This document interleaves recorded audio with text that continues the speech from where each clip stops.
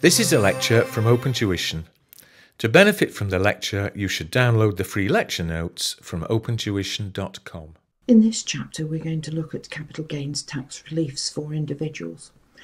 Now, because capital gains tax has been simplified to some extent, i.e. it's proceeds minus cost equals gain, you will find a lot of reliefs in your TX exam. We're going to look at the main ones, and they won't all be tested. There are some that come up more than others, but you need to be aware of all of them. It is a very important chapter. Now, some of them, some of these reliefs, they reduce the rate at which the tax is paid. Okay, that's these two. And that's the one that you are most likely to come across, and that's the one you are least likely to come across. It says some are exempt. So this one has exemptions in it. It is not all exempt, but there are exemptions in it. And some of them defer the payment of tax, and that's these two. So these three, that one very much so, because it's the only one that is available to limited companies. None of the others are available to limited companies. So if you're going to get a company question with the capital gains in it, it might have rollover in there. Gift relief is obviously only for individuals, and residence and letting relief we're going to look at as well. We're going to start at the top with the business asset disposal relief. So this relief is available for individuals who dispose of either all or part of their business. And basically the first £1 million of any qualifying gains that an individual makes, okay, in their lifetime. It's a lifetime limit, and if that's the case, then they only pay tax at 10%, regardless of what their income tax position is.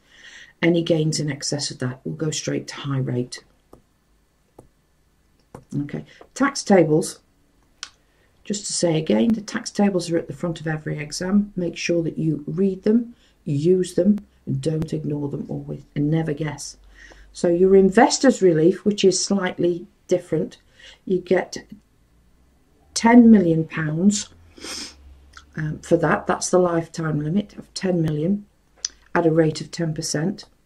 This has got pence on the end, ignore the pence. This is only 1 million, and again it is at 10%. That's your what we call bad relief. So in order to qualify, it said they had to be qualifying gains. So these are the benefits. What are the qualifications or conditions that we need to make sure exist before we can claim this relief? So these are the main reliefs. These are the main conditions. Okay, you must have owned the asset for at least 2 years prior to the date of disposal. And there are 3 situations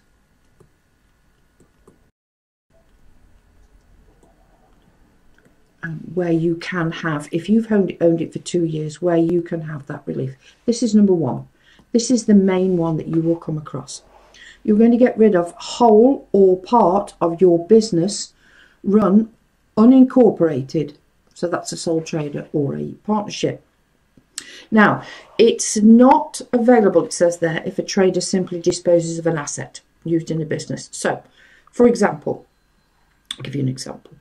3 situations where you own 3 cupcake shops. Those 3 cupcake shops, you decide that cupcake shop number 1, you are going to refurbish it. You're going to get rid of all the interior, and you are then going to refurbish it. You can't have bad relief on selling the assets within that, the ovens, the tables, the chairs. You can't have that. The only way you could have it where it's part of a business, the assets themselves must be available to function on their own as a business. So if you've got 3 cupcake shops and you sell 1 cupcake shop, that cupcake shop is capable of running on its own. Therefore, it is a business on its own, and you have sold part of yours because you've sold 1 of 3. So that's kind of how that works. The second one, individual business assets are available if you have ceased to trade. That's a different scenario altogether. If you cease to trade, then you do get bad relief on all the assets, as long as it takes place within 3 years of the date of cessation. That doesn't come up quite as much in this. The first one is the one that comes up the most. And this is probably the second one. So the whole or part will come up first if it comes up. The second one will be the shares situation, and the third one will be ceasing to trade, because there are lots of other things that need to take place for that to be possible. So the disposal of shares must be a trading company. The individual must have at least 5% shareholding and must be an employee, part-time or full-time, 2 years prior to disposal. Quite a lot of rules there, and all of them have to be applicable in order to be able to claim the relief. Shares, trading company, 5%, employee, 2 years. Okay. So the relief must be claimed within 12 months of the 31st of January, the same as most claims for 23-24. So let's have an example number 1. 30th of September, Daisy sold a business that she ran as an unincorporated trade. Okay, so she's unincorporated trade, she sold it. And she's been in business for a long time. It says there she's been there since 2014. The sale resulted in the following gains and losses of the business assets. So we've got 2 gains and a loss. Now, in December 23, she also sold a 20% shareholding in Bed Limited, an unquoted company. She had been an employee. It was more than 5%. Okay, and she acquired them more than, what was the rule? Let's check the rule. Rule was 24 months.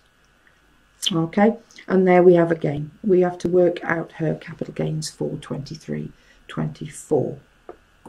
So let's see how that looks if we write it out in a computation. So again, always a heading, Daisy, and she's selling her business.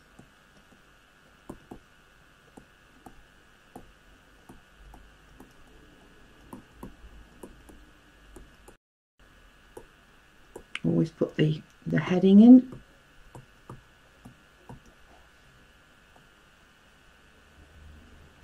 So we have goodwill.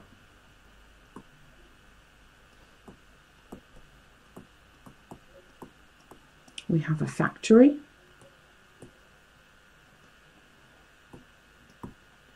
And if you remember rightly, current year losses need to go against current year gains in full. So we have the warehouse, and simply by listing that, you don't have to, in a large extent, you don't have to remember that loss, as long as you add, just basically add them all together and take away what's happened in the year. So that's the sale of the business.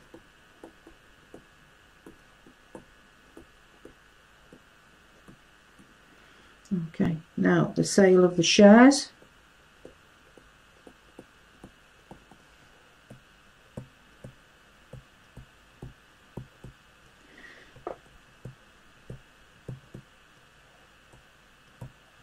So that needs to be added in too, which gives us a total of 850,000 less the AEA of 6, gives us a taxable gains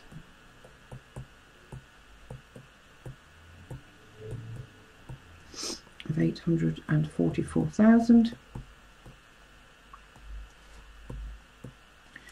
So those gains,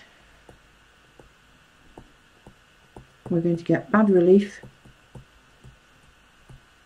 and tax at 10%. Therefore, she will pay tax 84,400 £400, which is due to be paid. Try and put that in every time on that date. So let's go back to the notes and see what further points we need to deal with. So it says there that gains qualifying for the bad relief must be taken into account when establishing the tax rate that applies to other taxable gains in that year. And they are deemed to firstly use any amount of basic rate band. So the upshot of that is, if you've got gains that are qualifying for bad relief, basically everything else will be at high rate. That's normally the case. Any AEA and capital losses should be deducted from gains that do not qualify. That's common sense. You wouldn't put those two against something that's being taxed at 10% when you may have others being taxed at either 20, 18 or 28%. Now, if you exceed your £1 million, then the excess is subject to the normal rates. There's normally several columns. And it says there, the easiest approach to deal with questions with this relief is to keep the gains separate. So let's have a look at how that works in practice with example number 2. And I'm going to show you the model answer with this. So Anne sold her shareholding in Annie Limited for £500,000 on in 23-24. They had cost her £50,000 in July 1993. So that would be oops, my page keeps moving. There you go. Proceeds 500k less cost 50k, which gives us a gain of 450,000. You can see that quite clearly. Okay. Now she owned 100% of those shares. She has been a full-time director, and she's not previously made any disposals qualifying for bad relief. So that will be taxed basically at 10%. So that's what that information is there telling you. But she's also sold an antique painting with a gain of £100,000. So AEA needs to go against that. It will be taxed at 20% because it's going to be high rate by then. She's got losses brought forward, so that will go in there too. But she's got taxable income. That's irrelevant for income tax purposes because we have this massive gain. So let's have a look at how the model answer looks so that you can see how all this is played out. And as you're reading a question like this is the sort of thing that you should be thinking about as you're reading a question. Oh, this proceeds less cost. That's what I'm looking for. Oh, this is a hint. This tells me I've got to do this. This tells me I've got to do that. So all of that needs to take place. So let's have a look at the model answer. So here we have the answer. Anne has a capital gains tax computation. And you see there are 2 columns there. And obviously very well headed up. So that's the calculation we did in the question. And there we have the gain on the painting and the deduction of the AEA and the capital loss. And you'll see then, working number 1, that tells us what the tax is. So this 450 is at 10%, and the balance on the gain on the painting is at 20%, giving us a capital gains tax payable of 58,800.